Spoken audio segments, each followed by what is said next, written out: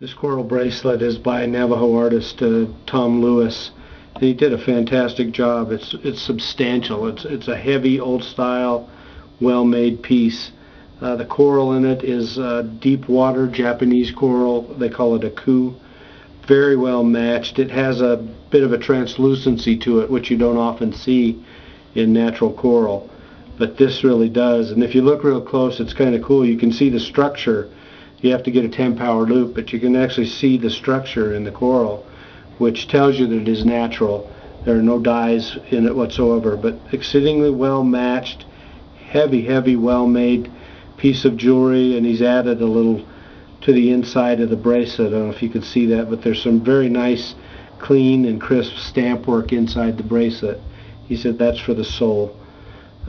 Just a very well made piece. You can see he's darkened this with Winox and acid base to set off the coral. Amazing work. Very well made.